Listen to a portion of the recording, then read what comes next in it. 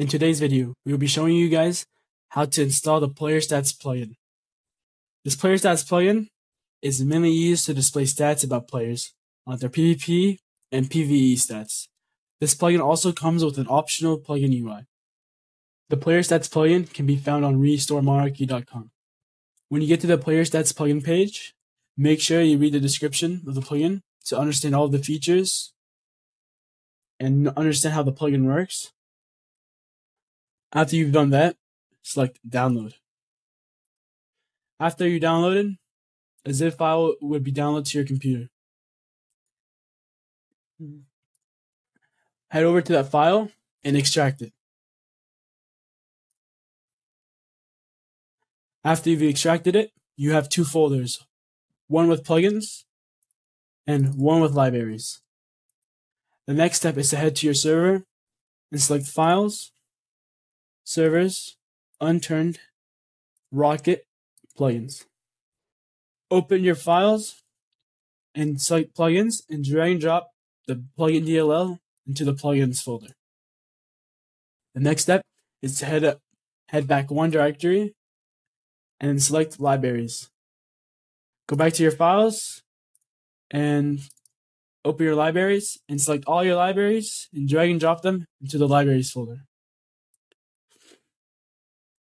If you want to download the optional UI, select Unturned and Workshop Download Configuration. Go back to the Player Stats page and with this code right here, copy it and paste it in this selection and save your file. After this, go back to your console and restart your server. After your server restart, head over to Files, Servers, Unturned, Rocket, Plugins, and select the Player Stats folder. And now select the config.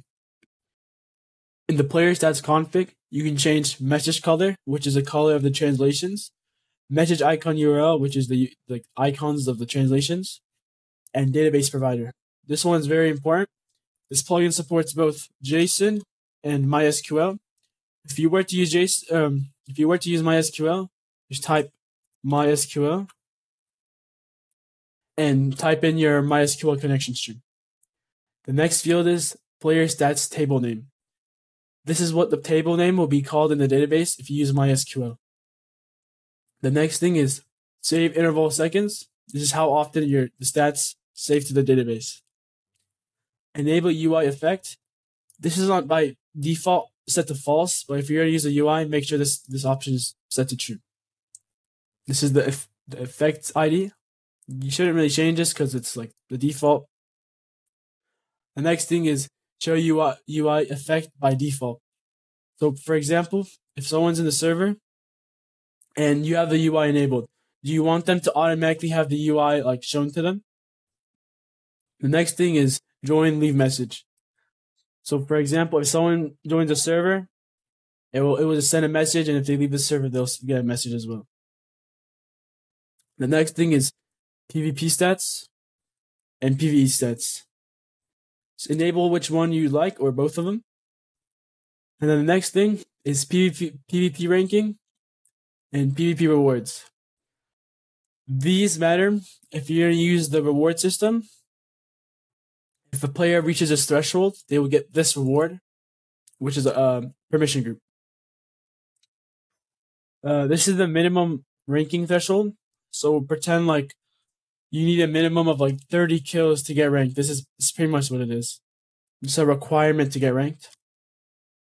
Next is the player stats translations. Select player stats and select player stats translations. And your translation file, you can change the text that gets sent by the plugin. This plugin has a lot of translations, so you can customize it how you'd like.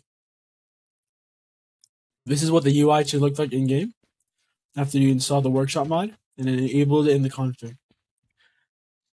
The commands of player stats these ones are here. I'm going to show you them in-game as well. The first command is /stats.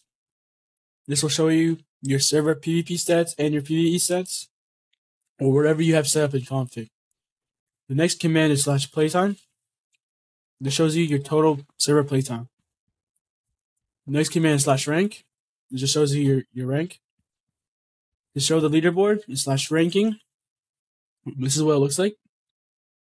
Top 5 players by kills is just all the PvP. The next command is /stats UI. This enables and disables your UI, and it also saves in database. So if you rejoin, it stays how you kept it from before. There's also these commands like session stats /ss stats, which will show you your stats from when you join the server. You can also do this with playtime, so /s playtime, and this shows me how long I've been on the server for. And that's all. Thank you for watching this video. If you have any questions, please comment down below or join the Discord linked in the description.